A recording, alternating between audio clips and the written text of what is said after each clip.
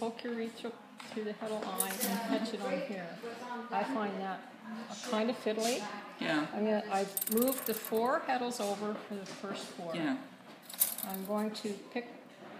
Now there's 2 threads in a dent. It doesn't matter which thread you pick. And I'm just going to kind of separate that. Put it through the heddle.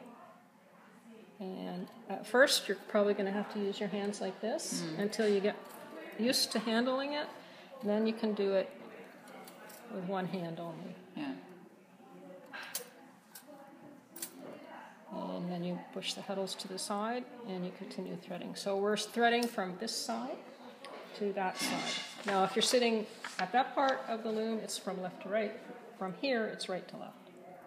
From the back, it's from right to left. So that's the selvage. Now in this case, the selvage happens to be the same threading sequence as the blocks. Not always the case. So now what is the threading sequence for this white? So is that It's block A. And here's block A is 1, 2, 3, 4, 1, 2, 3, 4.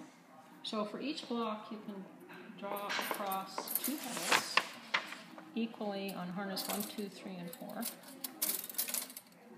You could draw more also because your sequence is actually going to be 1, 2, 3, 4, 1, 2, 3, 4, 1, 2, 3, 4, 1, 2, 3, 4, 1, 2, 3, till you use up all the white ones. But if you draw an even number across at a time, if you make any mistakes... Just waking up to something here. So the white's going to be on 1 to 4, and the greens are going to be on the 4, 5 to 8. That's why you were trying visualization, sometimes it doesn't happen until you sit at the loom. So this 1, 2, 3, and 4 is block A. Yeah. 5, 6, 7, 8 is block B. Now we just happen to have block A as white and block B as green. You don't have to do it that way, but visually it helps. It helps. Okay. So now I've got 1 block moved over, 8 threads.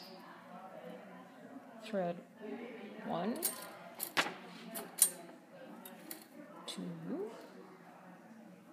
and if you draw your heddles over like this in groups, it makes it easier to see. It makes it easier, and if you do make a threading error, you're not going to end up with an even number of heddles when you're finished. Yeah. And you're going to go, now why do I have an extra one? And you look at what you did and you see your mistake.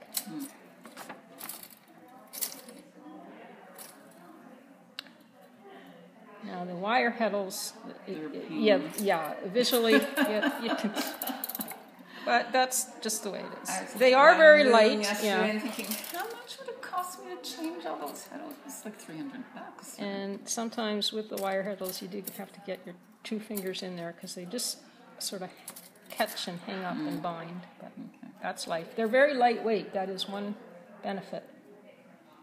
Yeah. So you wouldn't do all the whites.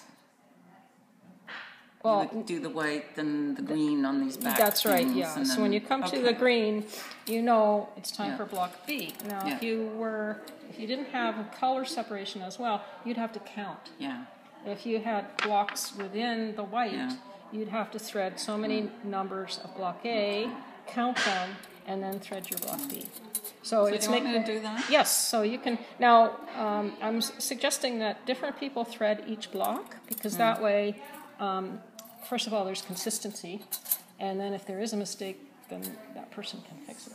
Okay. If you know who did which ones. But we're switching now. So So I'll do white, and then somebody else can do the green. And you might have to explain to them. Okay. Because then the green will be on 5, 6, 7, 8. Yeah.